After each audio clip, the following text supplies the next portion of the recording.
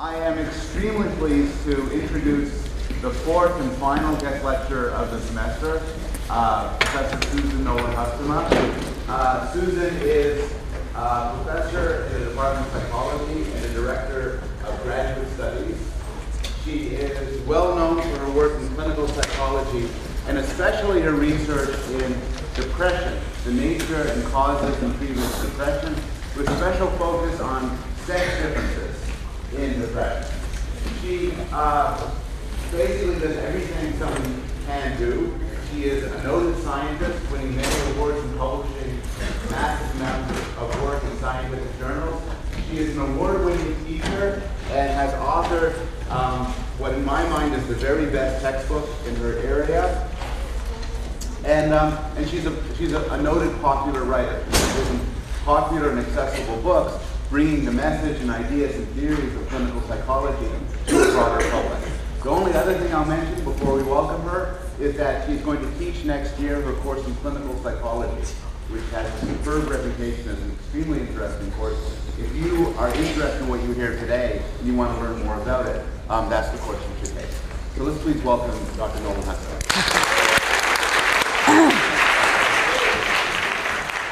Thank you, Paul. Can everybody hear me? Okay? Okay. So what I'm going to do today is to give you a very brief overview of how modern clinical psychology looks at mental disorders, some of the ways we think about what constitutes a mental disorder, some of the characteristics that kind of cut across mental disorders.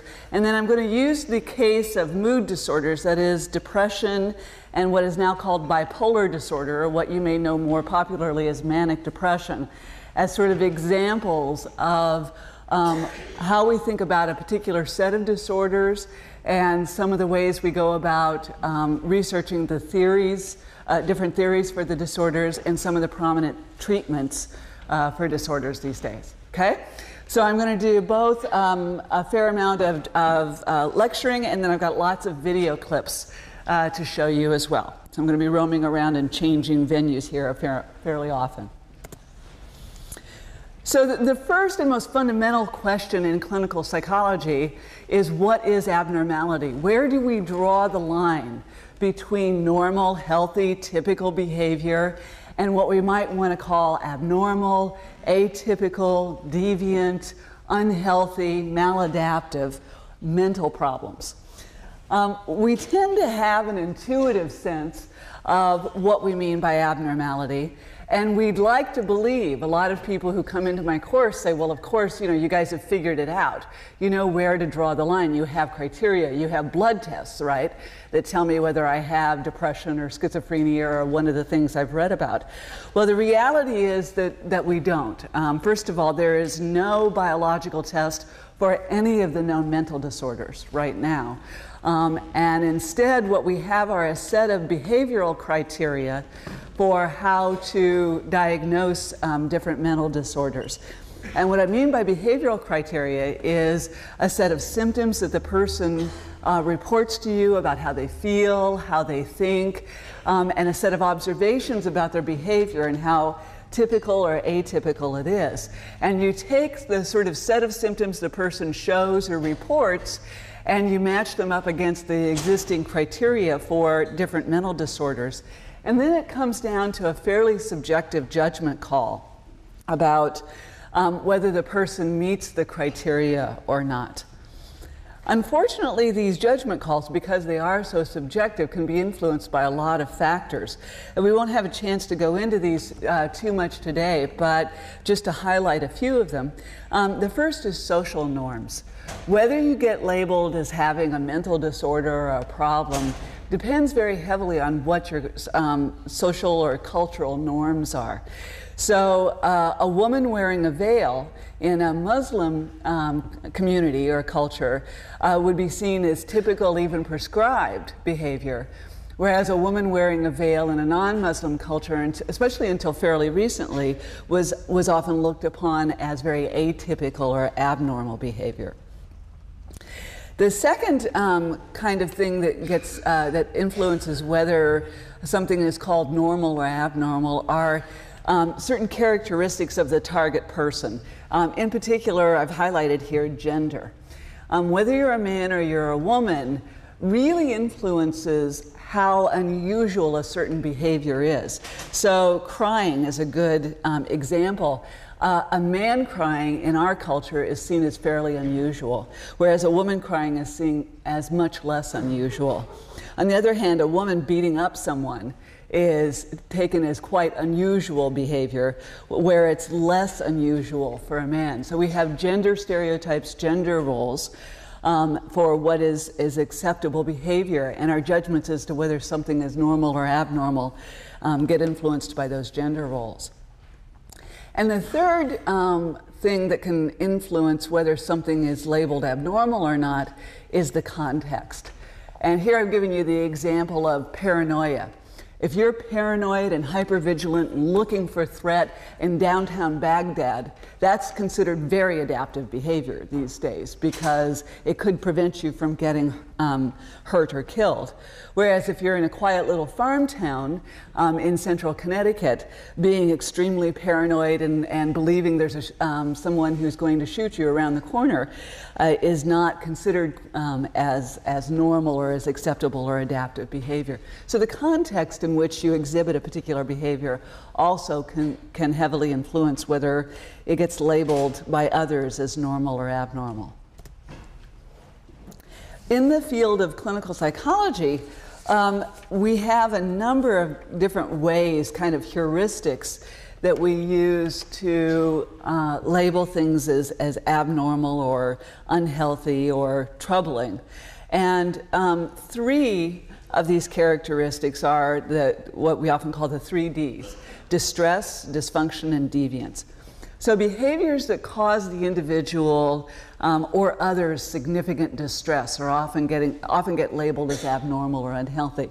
Depression is a prime example, as we'll see when we talk about the characteristics of it. It's a miserable state of being. You're unhappy, you're sad, you may even feel so badly you want to kill yourself. And that very, very high level of distress is part of the reason why it's labeled as a mental disorder. Other mental disorders don't cause the individual distress, but they may cause other people distress.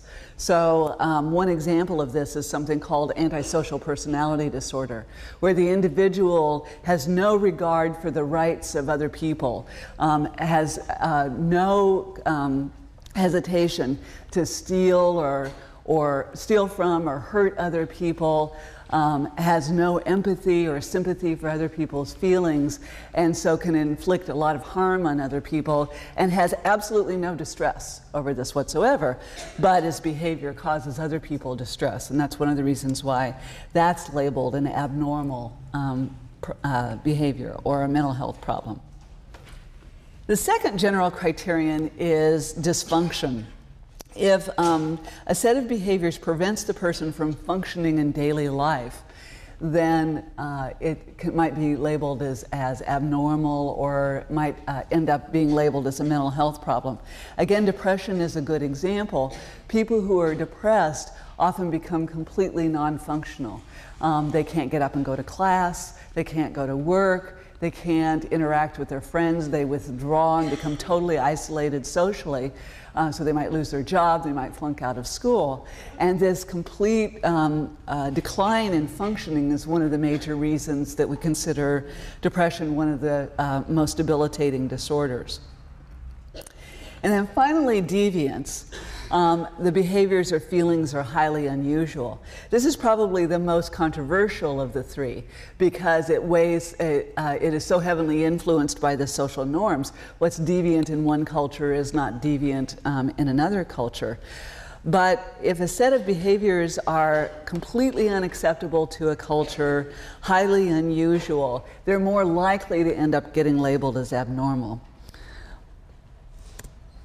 Okay, so how do we pull this all together?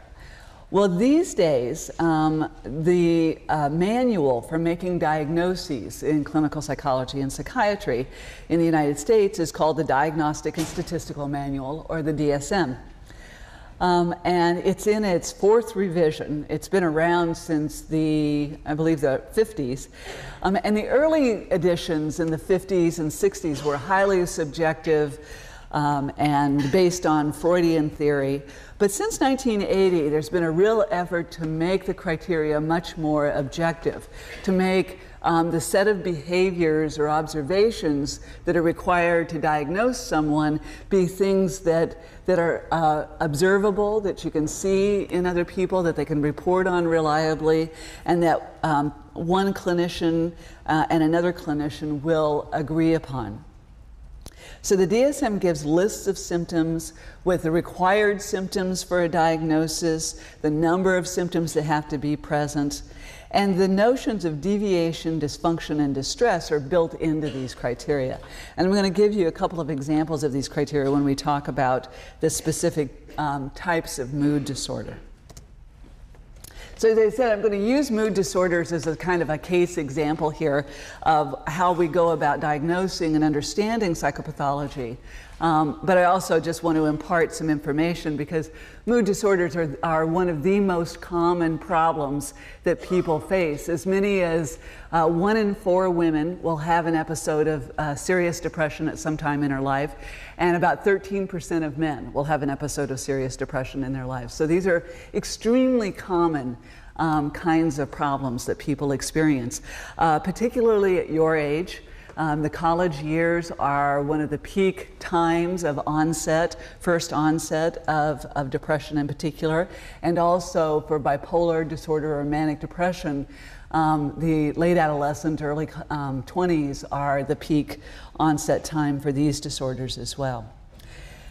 So the mood disorders divide into what's called unipolar depression, or disorders, which is depression only, and then bipolar disorders, where the person cycles between depression and mania. And here are the DSM criteria for major depression, one of the most severe forms of depression.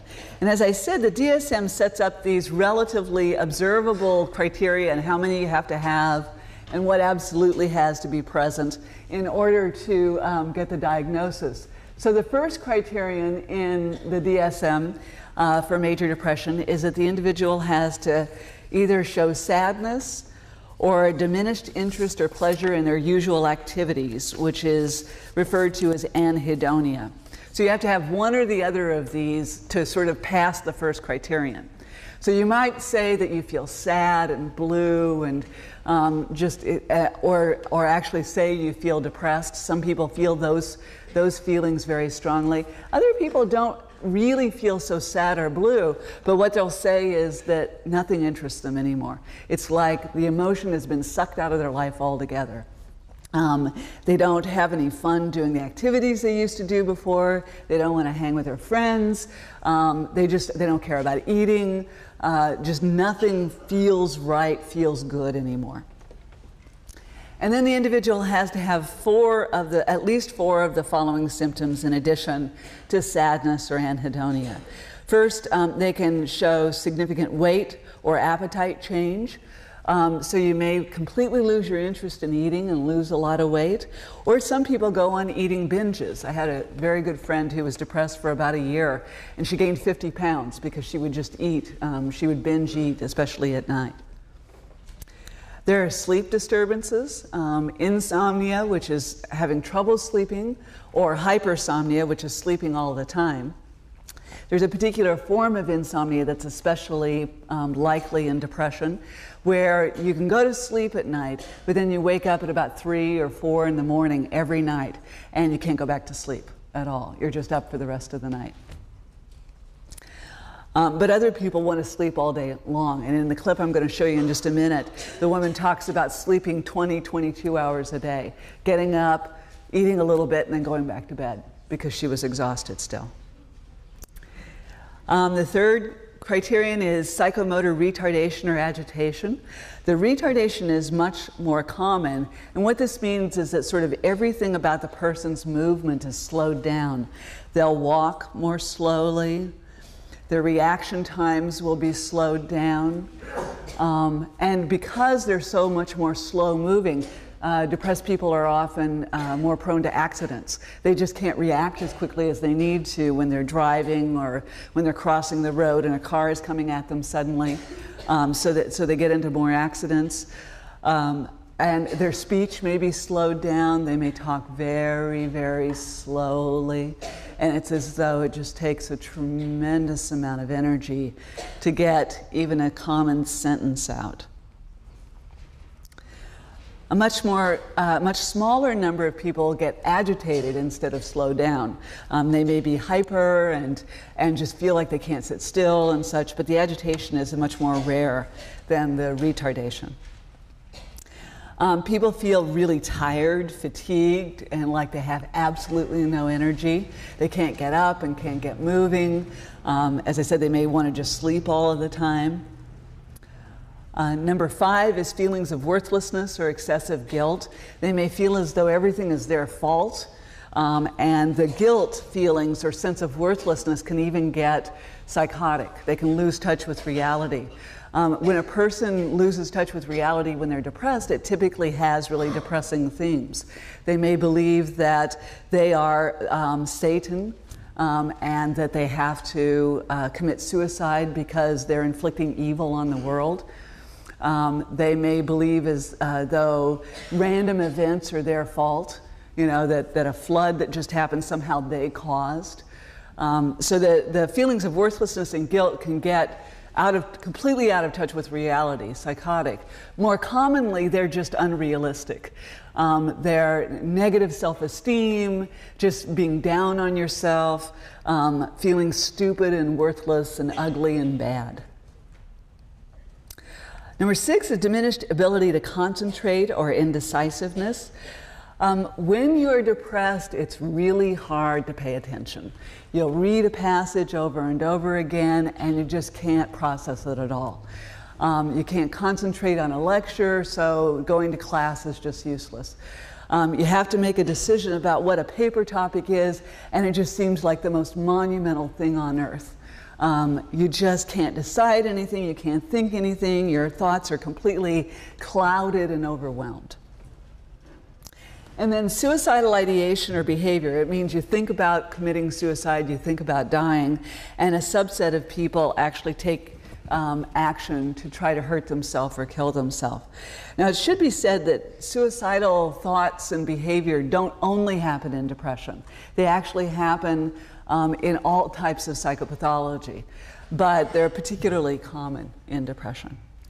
So you have to have at least 4 of those symptoms, plus sadness or anhedonia.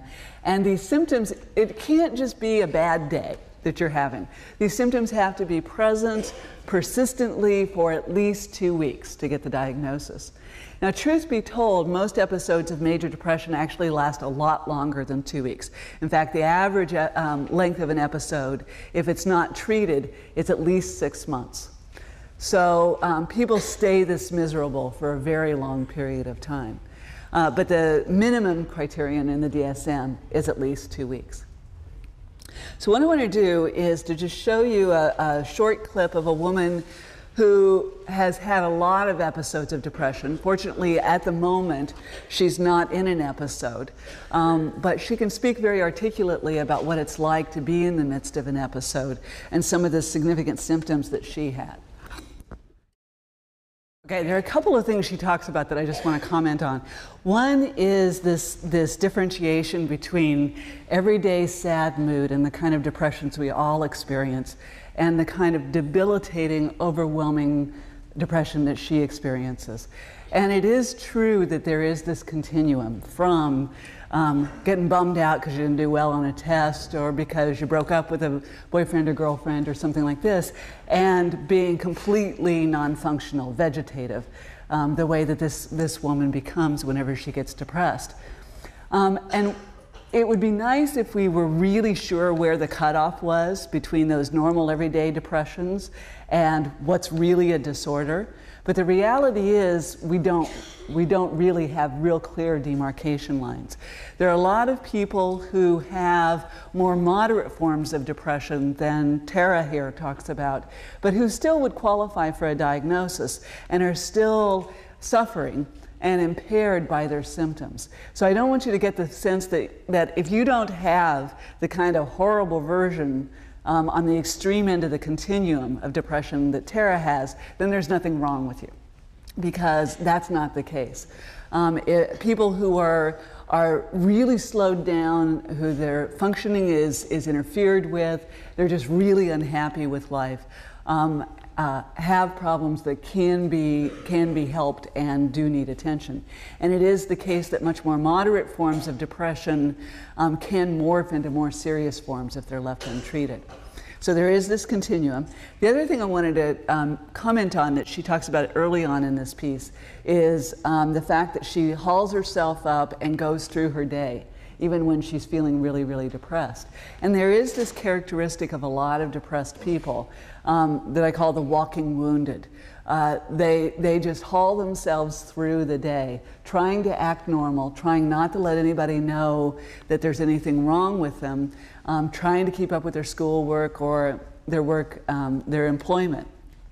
But they're miserable and they're not functioning at the level that they're capable of and such. And that's something that's very, very common, and it's in part because people don't feel as though they should have to get treatment, or they're ashamed of getting treatment or seeking help for depression, and so they just keep going on and going on, sometimes for years, in a very sorry state, before sometimes they end up actually falling apart to the point where they have to get help. Okay. The other category of mood disorders that I mentioned are bipolar disorders.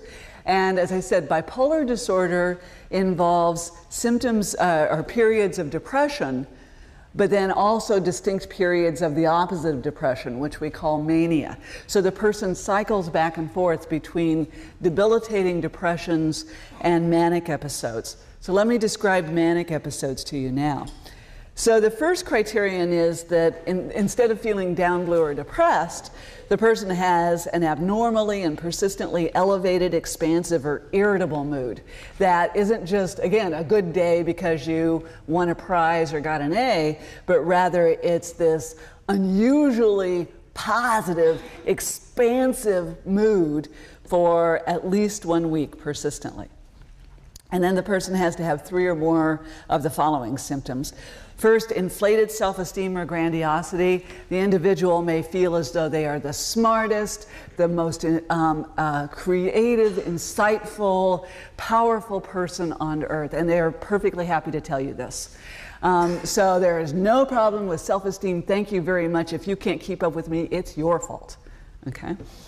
There's a decreased need for sleep. They may only sleep a couple of hours a night and get up raring to go. They tend to be more talkative than usual, and there's a real pressure to their talk. They'll talk really pressured, and they'll talk really, really fast. And one of the reasons they're talking really, really fast is they have this flight of ideas. The thoughts are just racing through their mind, and they can't talk fast enough to get them out. And if you can't follow them, well, that's because you're not smart enough to follow them. But they've just got too many good ideas, and they got to get them out. Okay? They're highly distractible. And then there is this increase in this, what the DSM calls this goal-directed activity. Out of their grandiosity will come these grand schemes often for making a lot of money. And they'll pursue these with great vigor no matter how totally irrational they are. So it's not at all uncommon for them to cash out all the family bank accounts, to sell the house, to sell the car, to sell the kids, so that they can finance this great scheme for making $1 zillion on the internet tomorrow, right? Okay. So, and they'll pursue this with tremendous vigor. They'll also get involved in all kinds of what the DSM discreetly calls pleasurable but dangerous activities. There's a lot of sexual promiscuity, a lot of drug abuse, a lot of, as I said, going and gambling, believing that you're on a hot streak, there's nothing can stop you. You know, you're just so brilliant. You got the scheme, you got the plan. You're gonna make it. Okay. So the individual has 3 or more of these kinds of symptoms, plus this elevated, expansive, and often quite irritable mood. It's not just that they're happy, you know, and sort of upbeat. It's just that they're just impatient and irritable and trigger fire, and sometimes they can become violent because they're so incredibly agitated and irritable. So let me show you a couple of clips. I have one really short one. It's not a real high quality clip, but it's a very, very nice example of an older woman who's in the midst of a manic episode. And it shows what this kind of agitation and flight of ideas and racing thoughts can look like. And then the other one is I'll introduce whenever we do it. So while she was at the hairdresser, it's a nice example of how she was just pressured to speak. Nobody was telling her that she had to say all of these things. They were just standing there with the camera, and she was going on and on and on about these things. And as you can see, she was getting more and more agitated and more irritated as she was retelling her story. And then in the last little bit there, you saw her flip from her mania into a more depressed state. And this poor lady, unfortunately, is having a hard time finding a stable point. He talked about lithium there, and I'll talk about it in a little bit, about the use of lithium as a drug to try to stabilize these mood swings. But at this point in this video, it's not working for this lady. And so she's flipping back and forth, but they're having a hard time finding that middle ground. So I want to show you another clip. It's a little bit longer, of a man who has bipolar disorder. He is not currently in an episode of either depression or mania. But again, he can talk about some of the things he got himself into and how it manifested in his behavior. Okay. Just a couple of things that Bernie talks about that I want to comment on.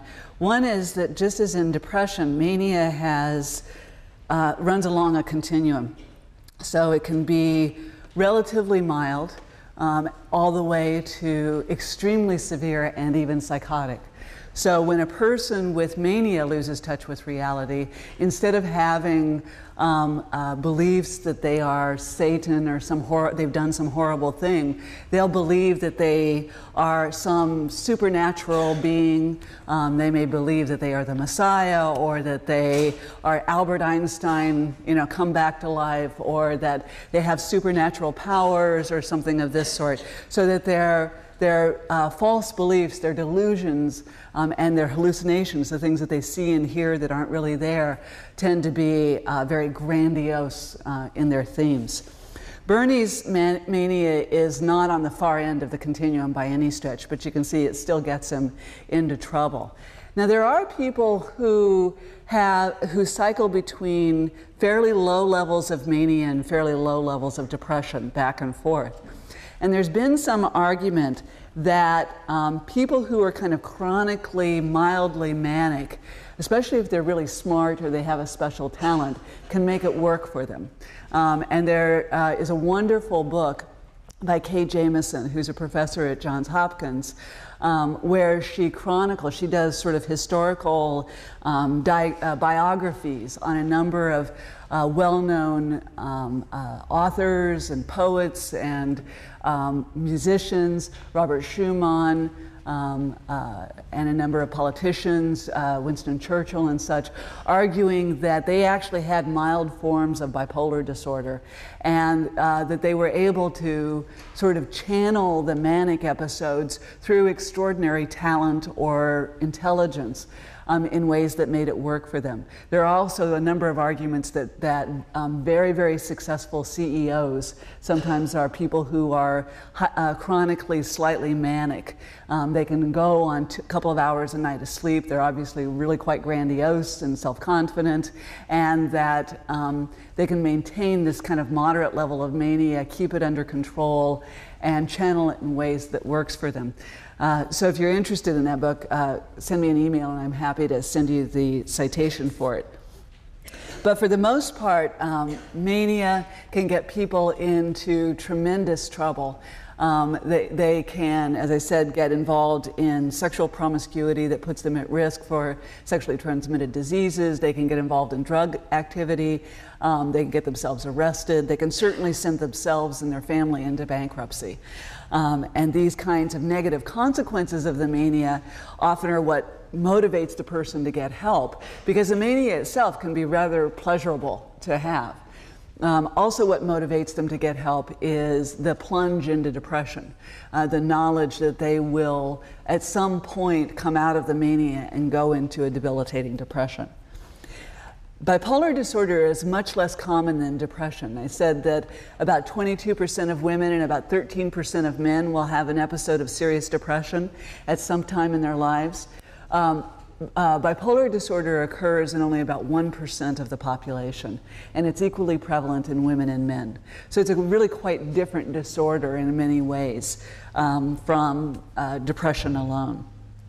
I'm going to give you some other statistics about depression per se, and this only applies to depression. There are quite large age differences in the prevalence of depression. These are data from a nationwide study of people between the ages of 15 and 55. And these are the percentage of people in this study, and there were several thousand people in this study.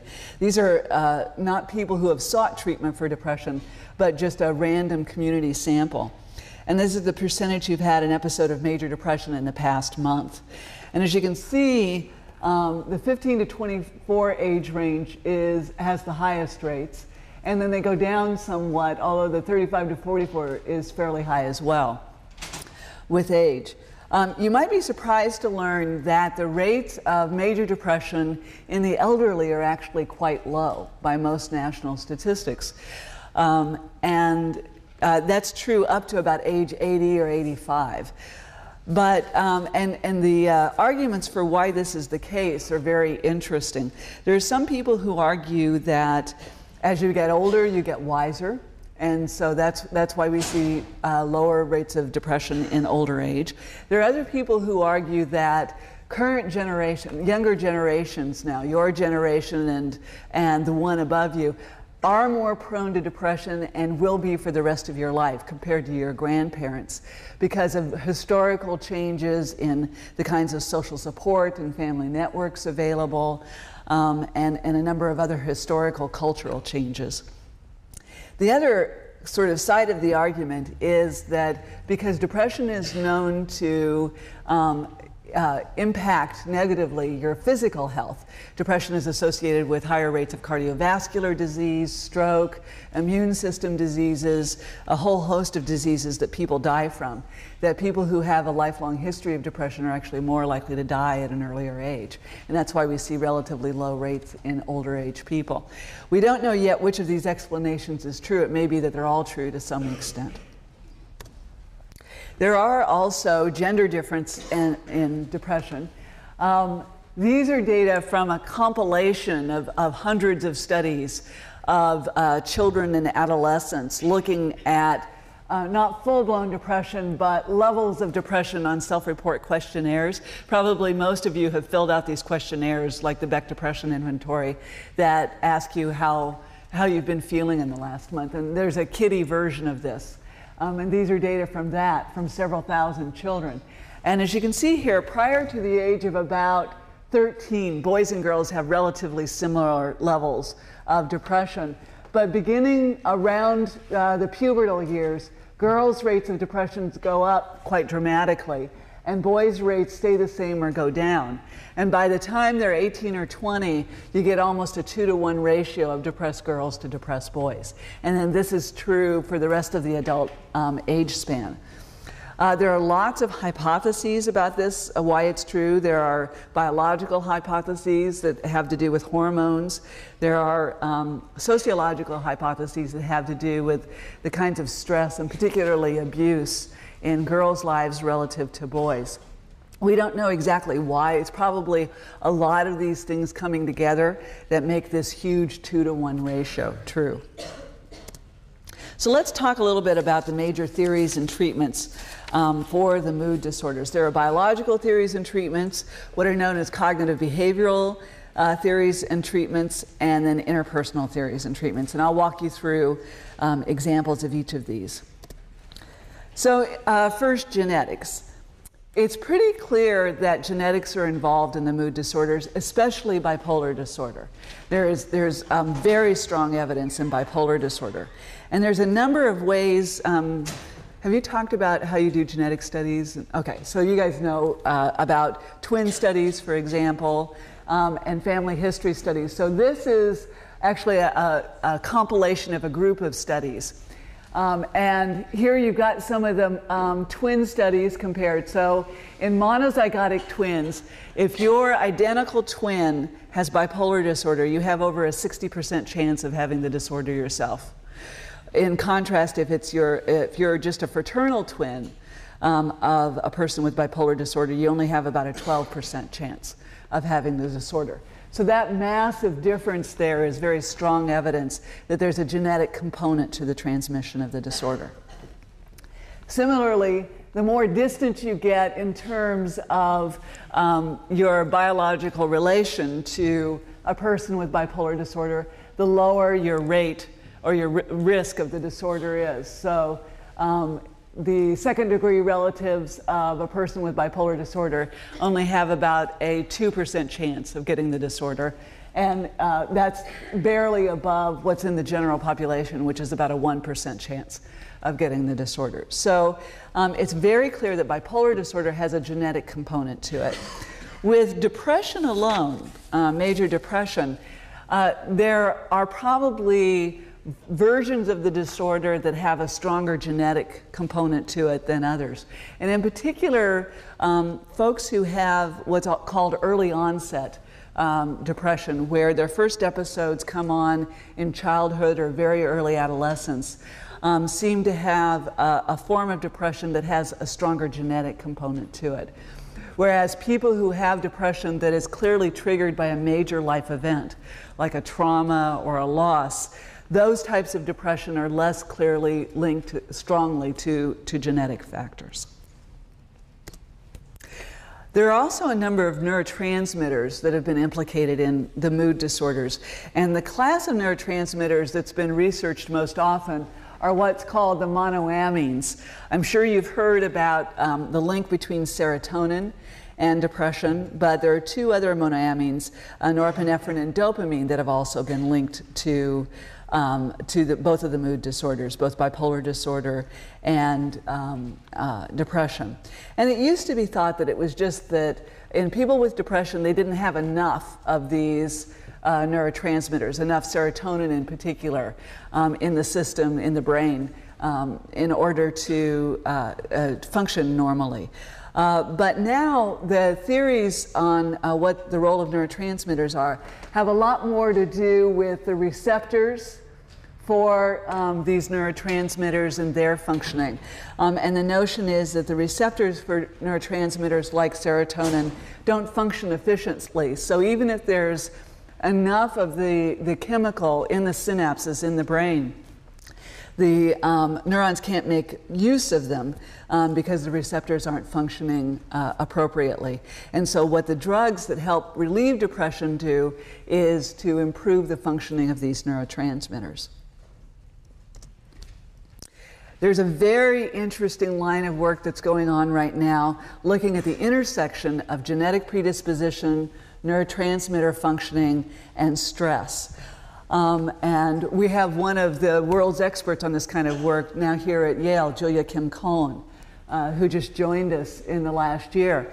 But there are several recent studies. There's another person in psychiatry, Joan Kaufman, who's done some of this work. But there are several recent studies that find that certain variations or polymorphisms on the serotonin transporter gene predict who will become depressed in the face of stress. So the classic study was done by Avshalom Caspi and colleagues, and they found that people who have one or two of what's called the short allele on the serotonin transporter gene, so this is a particular variation on the serotonin transporter gene, if they had one or two of these short alleles, and they were confronted with stress, they were more likely to develop depression.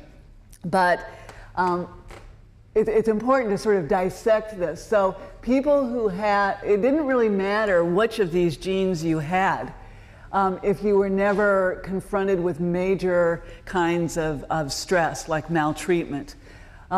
If you weren't confronted with stress, you were no more likely to have depression, regardless of what kind of serotonin gene you had. But if you had either one short allele or two short alleles, and you were confronted with maltreatment as a child, you had a much greater probability of becoming depressed at some time in your life. And this has been replicated with other samples, with other forms of major trauma. And basically the story is, it takes the intersection of a genetic predisposition and major stress to create full-blown depression in some people. Now that may not be true for all genetic predispositions or all forms of depression, but this serotonin finding has actually been replicated now in at least 4 different studies. So it seems to be a pretty reliable effect. So again, genes do not determine the disorder, but the intersection of genes and stress seem to be a major risk factor for the disorder. There are a number of brain areas that seem to be involved in the mood disorders where there is just dysregulation or dysfunction. The prefrontal cortex, as you probably have studied, is an area of the brain that's very involved in higher order complex thinking and problem solving and in goal-directed behavior. In people with depression, there's lowered activity in the prefrontal cortex, suggesting that which may play a role in the difficulties in concentration, in goal-directed behavior, in planning and problem solving, and in regulating emotion. The amygdala is an area of the brain that is involved in the processing of emotional information, and people with mood disorders show overactive amygdala responses to emotional information. This is true in both bipolar and in depression. The hippocampus is an area of the brain that's very involved in memory and in concentration. And in people with chronic depression, you often see shrinkage in the hippocampus. And this may be related to their problems in concentration and attention. And then finally, the anterior cingulate is an area of the brain that's involved in a lot of different activities, but pertinent to the mood disorders, particularly in responses to distress or to stress, and in sort of the choice of behaviors. And it may be that dysregulation of the anterior cingulate may be involved in the person's difficulty in responding appropriately to stress, in choosing good coping behaviors, in changing their behaviors whenever their behaviors aren't working well. So from the biological theories come a number of different drugs to treat the mood disorders. 2 of the older classes are called the monoamine oxidase inhibitors and the tricyclic antidepressants. The tricyclics are still used these days to some extent. They're relatively effective. About 60% of people respond well to the tricyclics. But they have a lot of side effects and they can be fatal in overdose. And so there was has been always a search for other alternatives to them. The drugs that have really taken over the market are the selective serotonin reuptake inhibitors, or SSRIs. This is Paxil, Prozac, and the like. They were introduced in 1987. Prozac was in the US market, and truly took over the market in the treatment of depression and anxiety and a number of other disorders.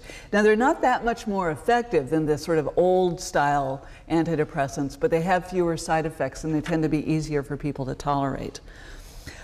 More recently, there are selective serotonin norepinephrine reuptake inhibitors. These drugs, by the way, what these drugs supposedly do is to prevent the reuptake of serotonin or serotonin and norepinephrine back into the sending neuron. So it creates more of the neurotransmitter there in the synapse. And these are reasonably effective drugs, although again, there's a substantial number of people who don't respond to them, especially immediately. And they'll often have to cycle through a number of drugs before they find one that works. Lithium is the drug of choice for the treatment of bipolar disorder. It seems to stabilize the mood swings by stabilizing a number of different neurotransmitter systems. But the lithium is problematic because there are tremendous side effects. It's also dangerous for women to take while they're pregnant in terms of fetal development. So it's a very tough drug to stay on. There are lots of gastrointestinal side effects and such. And people are often on lithium and the antidepressants because lithium often only affects the manic episodes, but it doesn't really relieve the depression. And then finally, antipsychotic medications, that is, those that help people who've lost touch with reality, are sometimes used to treat the mood disorders whenever the person has lost touch with reality. I'm going to go through and talk about some of the psychosocial treatments because I want to get to them as well. The cognitive behavioral therapies are based on Aaron Beck's negative cognitive theory of depression. Aaron Beck is a psychiatrist at the University of Pennsylvania who really founded this whole line of work. And according to Beck, this applies to depression alone. It doesn't really apply to bipolar disorder. People who are depressed have a negative view of the self, of the future, and of the world, and he calls this the negative cognitive triad. And this negative cognitive triad is fed by specific cognitive deficits or biases. So depressed people show a lot of distortions in thinking. All or nothing thinking is thinking that things are either all good or all bad. They can't sort of see the gray areas in between. There's emotional reasoning, and an example of that is just if I feel like a loser, I must be a loser. Or if I feel stupid, I must be stupid. And then personalization, that is the self-blame that you often see in depressed people. And these kinds of distortions in thinking, these distorted ways of interpreting situations, feed a kind of general negative view of the self and a hopelessness about the future. People who are depressed also make attributions for negative events that are internal, that is, they blame themselves, that are stable, they see things, bad things as lasting forever, and that are global, they see bad events as affecting many areas of their life, which again feeds their depression and their general assumption that life is terrible. And evidence that for these cognitive theories, that these negative cognitive styles predict depression, one of the best studies predicting this was a study that was jointly done at Temple University and University of Wisconsin, where they identified first-year college students with a negative cognitive or attributional style. But these were people who had never experienced an episode of depression yet. They then tracked them for the next 2 years. And the bars here, the red bars, are the percent of those with a negative cognitive style who developed an episode of major depression in that 2.5 years versus the percent of those without a negative cognitive style. And as you can see, there's quite a substantial difference between the two. So prospectively, these cognitive characteristics seem to predict your risk for depression. In turn, there's a cognitive behavioral therapy that's based on Beck's theory. And the major steps in this involve in identifying the themes in a person's negative thoughts and triggers for them, and then helping the person challenge those thoughts by asking them what the evidence is for their interpretations, whether there are other ways of looking at the situation, how they could cope with the situation if the bad thing really did happen. So the therapist helps the client recognize negative beliefs or assumptions and then challenge these, challenge the truth value of these, and then change aspects of the environment that are related to depressive symptoms. So they challenge irrational thinking, but they also recognize that there are really bad things that sometimes are going on in the life of a person who's depressed, and they help them engage in more active problem solving to change those environments. They also teach the person ways to manage their mood so that they don't tumble down into depression. And these cognitive behavioral therapies have been shown to be extremely effective and as effective in some ways as the drug treatments. So this is a recent study in which they had 240 patients with major depressive disorder. They gave them 4 months of acute treatment with either cognitive behavioral therapy or Paxil, which is an SSRI. And at 8 weeks here, they also had a placebo control group where they just got a pill, but it was a sugar pill. At 8 weeks, the Paxil group, which is in red, and the CBT group, which is in yellow, were relatively even, although the Paxil group had a little bit of an edge over the CBT group. But by 16 weeks, the Paxil and the CBT group were absolutely even in terms of the percent of people who were no longer depressed. So both of them resulted in about 60% of people not being depressed. And then one of the things that's been found over and over again with cognitive behavioral therapy is that it not only helps people get out of a current episode of depression, it helps to prevent future episodes of depression because it teaches the person new coping skills for dealing with new stressors that arise. So in this same study, they followed the patients for an additional 12 months. And of the Paxil group, half were left on full dose medications to see if you could prevent depression by just keeping people on the meds. And half of the Paxil group were withdrawn to a placebo. And let's look at the placebo group first here. This is the sad news about depression. If you just take drugs to get out of a current episode and you go off of the drugs without having any kind of psychotherapy, your rate of relapse tends to be very high. So in this group of 240, almost 80% relapsed in the first year after going off of the active medication. Again, these were people who did not get any cognitive behavioral therapy. Of those people who stayed on Paxil alone, about 50% relapsed. But of those people who got cognitive behavioral therapy, only about 35% relapsed. So, and this kind of finding has been replicated over and over again, namely that CBT can reduce the rate of relapse in depression quite dramatically. I'm going to give you a flavor for what CBT looks like. Because I've got a short clip of a therapist who's actually, interestingly, the daughter of Aaron Beck and his heir in terms of the practice and development of cognitive behavioral therapy.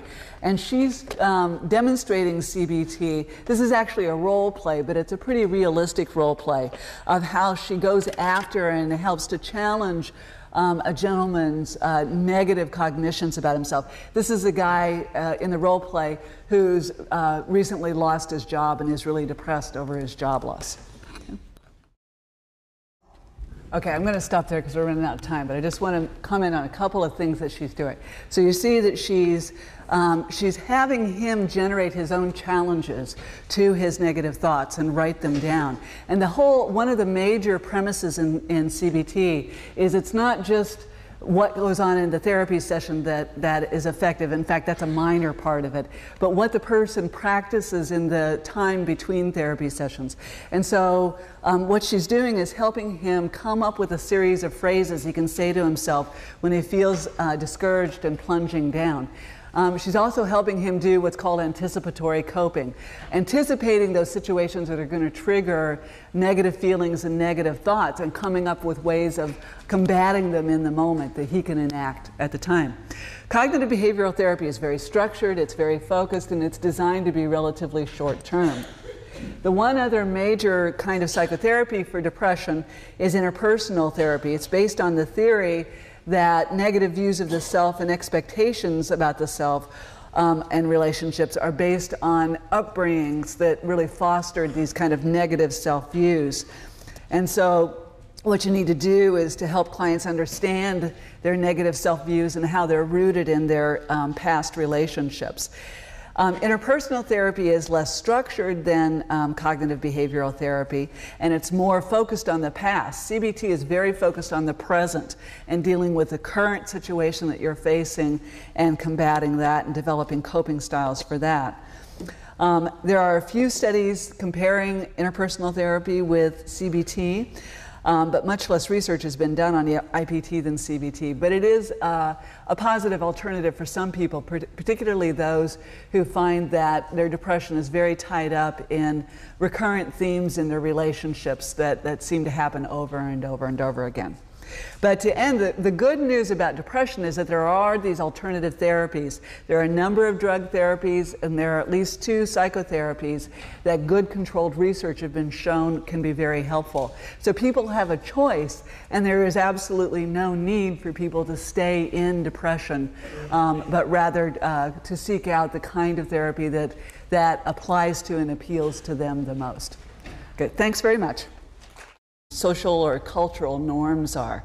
So a woman wearing a veil in a Muslim community or culture would be seen as typical, even prescribed behavior, whereas a woman wearing a veil in a non-Muslim culture, and especially until fairly recently, was often looked upon as very atypical or abnormal behavior.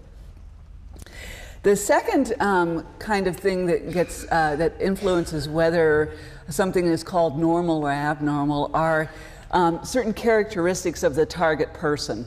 In particular, I've highlighted here gender. Whether you're a man or you're a woman really influences how unusual a certain behavior is. So crying is a good example. A man crying in our culture is seen as fairly unusual, whereas a woman crying is seen as much less unusual. On the other hand, a woman beating up someone is taken as quite unusual behavior, where it's less unusual for a man. So we have gender stereotypes, gender roles for what is acceptable behavior, and our judgments as to whether something is normal or abnormal get influenced by those gender roles. And the third thing that can influence whether something is labeled abnormal or not is the context. And here I've given you the example of paranoia. If you're paranoid and hypervigilant of what we mean by abnormality, and we'd like to believe, a lot of people who come into my course say, well, of course, you know, you guys have figured it out. You know where to draw the line. You have criteria. You have blood tests, right, that tell me whether I have depression or schizophrenia or one of the things I've read about. Well, the reality is that we don't. First of all, there is no biological test for any of the known mental disorders right now. And instead, what we have are a set of behavioral criteria for how to diagnose different mental disorders. And what I mean by behavioral criteria is a set of symptoms that the person reports to you about how they feel, how they think, and a set of observations about their behavior and how typical or atypical it is. And you take the sort of set of symptoms the person shows or reports, and you match them up against the existing criteria for different mental disorders. And then it comes down to a fairly subjective judgment call about whether the person meets the criteria or not. Unfortunately, these judgment calls, because they are so subjective, can be influenced by a lot of factors. And we won't have a chance to go into these too much today, but just to highlight a few of them. The first is social norms. Whether you get labeled as having a mental disorder or a problem depends very heavily on what you're... Dr. Nolen-Hoeksema.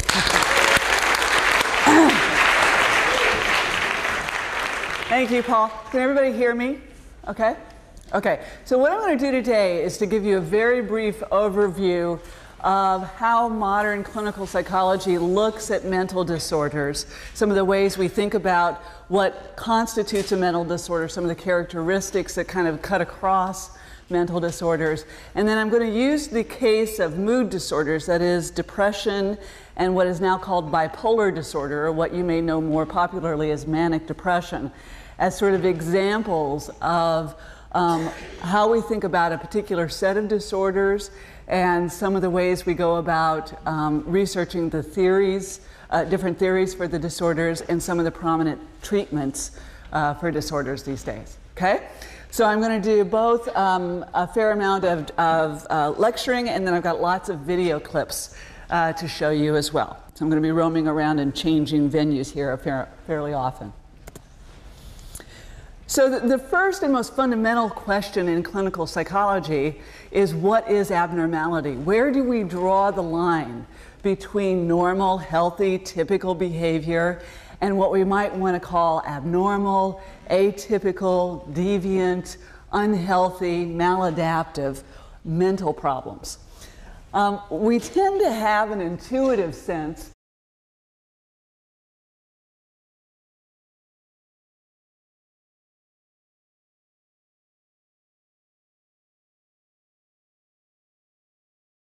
I am extremely pleased to introduce the fourth and final guest lecturer of the semester, Professor Susan Nolen-Hoeksema. Susan is professor in the Department of Psychology and a director of graduate studies.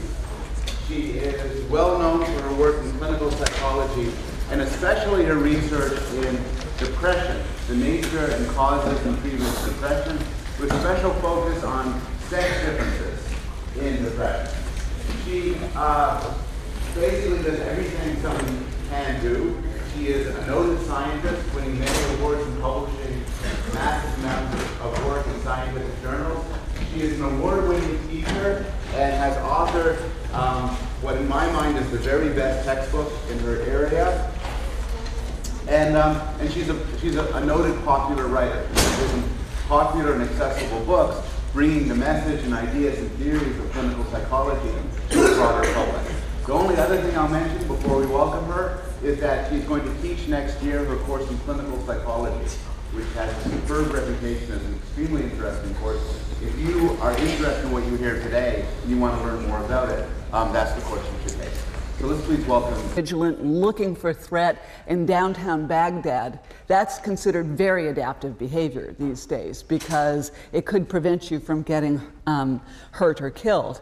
Whereas if you're in a quiet little farm town in central Connecticut, being extremely paranoid and believing there's someone who's going to shoot you around the corner is not considered as normal or as acceptable or adaptive behavior. So the context in which you exhibit a particular behavior also can heavily influence whether it gets labeled by others as normal or abnormal. In the field of clinical psychology, we have a number of different ways, kind of heuristics, that we use to label things as abnormal or unhealthy or troubling. And three of these characteristics are what we often call the 3 Ds: distress, dysfunction, and deviance. So behaviors that cause the individual or others significant distress are often get labeled as abnormal or unhealthy. Depression is a prime example, as we'll see when we talk about the characteristics of it. It's a miserable state of being. You're unhappy, you're sad, you may even feel so badly you want to kill yourself. And that very, very high level of distress is part of the reason why it's labeled as a mental disorder.